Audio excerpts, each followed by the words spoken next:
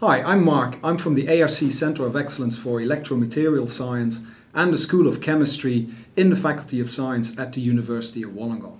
Now imagine you have an accident while out surfing or doing any other activity and you get a damage to your spinal cord. The spinal cord is the bit that connects your brain and sends signals down your back and controls how your arms move, how you speak, how you walk, and very many other functions in the body. Now imagine you have a problem with that. So it's actually cut by an injury, which means the signals are not coming through and you cannot walk anymore.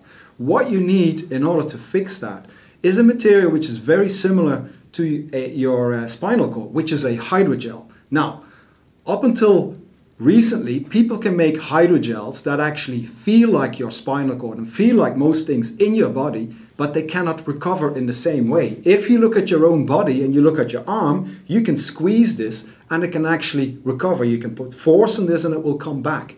Now, what we've done at the University of Wollongong, we have developed a tough hydrogel that is not only very strong, but can also recover from damage. And that means that these materials can be used in the future for applications in bionics such as spinal cord repair or even tissue engineering.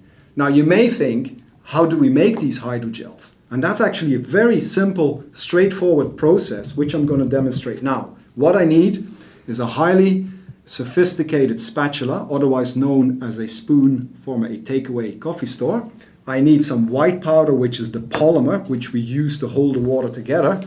I obviously need some water, which I've conveniently colored for you using a food dye. And what I'll do is I'll spoon some of this powder into this cup, and then I'm going to stir it to form the hydrogel. Now, this process is exactly the same as we do it in a laboratory, obviously with different materials, but the concept is the same. By stirring it, I'm going to cause the hydrogel to form. And if you focus on the little cup, you'll see that it will get harder and harder to stir as the gel is being formed. And you can see I now have to stir quite vigorously to get it around. And eventually what we've done, we've created a material that is solidified into a hydrogel material. And it's a very efficient way of holding all the water in. This is pretty much 99% water. And materials similar like this, we have developed at the University of Wollongong for future applications in bionics and tissue engineering and also soft robotics.